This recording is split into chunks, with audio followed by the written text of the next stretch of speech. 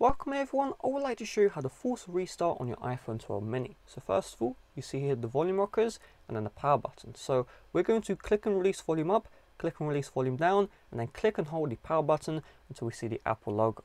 So you need to do this somewhat quickly, but just follow the video with me. Just get your iPhone 12 mini and let's do this together.